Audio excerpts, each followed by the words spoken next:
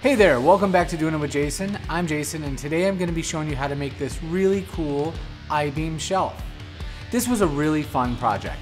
Anyone can do this. Even if you were just getting into woodworking, this shelf is doable.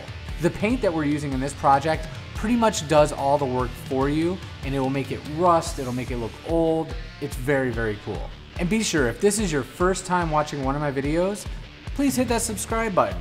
So let's get started. Jason. So I started this project by cutting some plywood with my table saw. I cut 3 pieces, 2 are smaller, which will be the top and bottom, and 1 a little bit longer to make the middle section. This is totally up to you of what size you'd like to do. I believe mine were about 4 inches on the top and bottom and about 6 inches for the middle piece. Now you do not need a table saw. You can also use a skill saw for this, but if you do have a table saw, you can cut it at 10-degree angle as you see right there, and it gives it a really cool effect of a different style beam, which we'll talk more about the 2 different kind of beams that are found in nature later. Next, I just sanded everything really quickly with 120 grit sandpaper, and that's it. Okay, now we have all of our pieces cut out, and what we're going to be doing is assembling them. What I'm going to be using is a screw gun and just some drywall screws, 1.25 inches, 1.5 works fine, and that's it. So figuring out which way you want these things to go is going to be our first step. So always do a little dry testing and dry fit, and we know this one, we want this to be centered, and then we want to be able to have it like that. All right, so I have it all set up. Now to make life easier, I'm just gonna go ahead and put some clamps on this thing, and that way I can do both at the same time. It makes it a little quicker. You don't need clamps, not something that you have to go out and get if you do not have, but if you do have some, you know, use them. All right, so this thing's all clamped. Now I'm just gonna go ahead, and you only need a couple of screws, nothing crazy. So you're gonna find somewhere about the center and make yourself a little mark. And that way I know my screw is gonna go right into the meat of the plywood that's underneath. And you want the screw head to sink in just a little. You can use a countersinking bit or pre-drill this. But plywood, you don't have to worry really about it coming apart or anything on you without pre-drilling, so.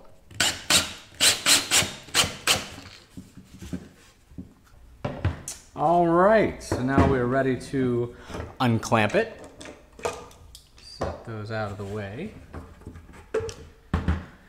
And now what I did on the table saw with that 10-degree cut right here, it gives it the, you know, more of an I-beam type look, I think, but there are 2 different kinds of I-beams. You've got the I-beam like this, and then you also have just the straight I-beam, which is why, you know, if you don't have a table saw, you can use a skill saw, and you'll be able to set them up the same exact way. Whereas, you know, this one's gonna be sitting like that, this one will be like this, and this one will be like that. So it'll still give you a cool I-beam look, even using a skill saw to cut this out. If I could straighten it up a little bit. That's wobbly. But anyway, you get the idea, right? So you can do this with just, you know, no table saw. So yeah, we'll make that one later. But we're gonna focus on this one. All right, so now for this, we have the holes from the screw, which is no big deal because Dixie Belle also makes a Dixie Belle mud, which works awesome. This one is the black, so you can just put a little bit on your finger and you could fill these holes. So the cool part about this is that once this is dry, I can come back and lightly sand it, and boom, the holes will be disappeared, never there again. You don't have to worry about using some kind of wood filler or which one to go to. Dixie Belle has them right there on their site, and links are down below. So we're gonna set this aside, let it dry, and then come back and make this thing look like heavy metal. All right, so our I-beam is all nice and dry with the Dixie Belle mud. And now first step we're gonna do is I'm gonna paint it with some Dixie Belle paint. You can pick any color you'd like. I'm just gonna use the caviar. So just put one nice coat over the whole entire piece and then let it dry. All right, so this thing is pretty much all dry. Just a note, I did paint both sides. That way when I chop this thing in half, those will be the sides that'll be exposed, and then the back side where it's not been painted will be against the wall, so it's no big deal. And if you don't have a chop saw or anything to cut this in half, then I would suggest just building 2 of these, but smaller, and doing the same exact thing.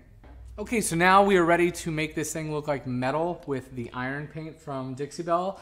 It actually looks pretty cool, just the black like this, because of how kind of matte finish it is. But we're gonna make this thing look all rusted and actually like some cool metal.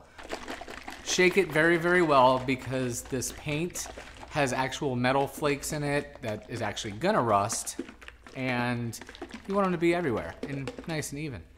So we're gonna open this thing up.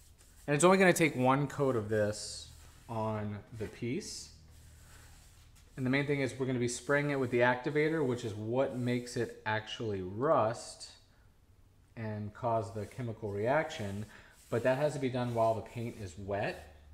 So that's why it is important to work in smaller sections to get the best results.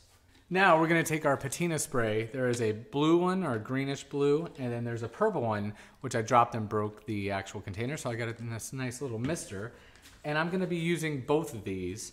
All right, so now we're gonna lightly spritz it on here while the piece is actually still wet. And you do not want the paint, the patina paint, to be dry, or it will not work. And now we got our green patina paint spray. We're gonna use that as well, using the same spray bottle. And I'm putting it on pretty liberally. You don't have to put it on too much as like I'm doing, but there we go. All right, so I let this dry about 3 or 4 hours now, and I really totally love this paint. It's so easy. So you saw everything I did. All I did was spray it with this stuff, and man, awesome. So the best part is it's gonna continue to rust. So if I want it to get a little more rusty, just leave it alone for, another few hours, check on it. Now you could just leave it alone, let it continue to rust, or you could stop it anywhere along its journey by lightly dabbing anything that might be a little damp with a paper towel. And then you could use the patina guard and put that on it, and it will stop it in its tracks. It'll stay exactly like it is. It'll seal it up a little bit, and you're ready to rock. So next step on our shelf making journey is we're gonna take it to the chop saw and cut it to the final size. Can I get some help?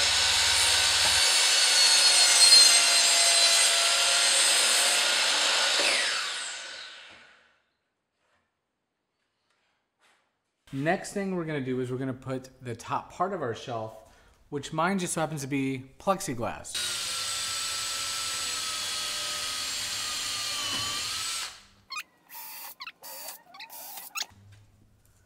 All nice and clean. Look at that. You can't do that with glass. Well, I guess you could as long as it's not tempered, but plexiglass is awesome. Go ahead and screw it right into the wood / faux metal beam. And you could add a few more screws here, just if you want that extra support, but I'm gonna be mounting it on the wall behind both of these. So it's gonna sit like that. And there we go, we got an I-beam shelf. Thank you so much for watching this video. And as always, if you have any questions at all, please leave them down below in the comment section. I will be more than happy to answer it and help you guys out. We'll see you next time.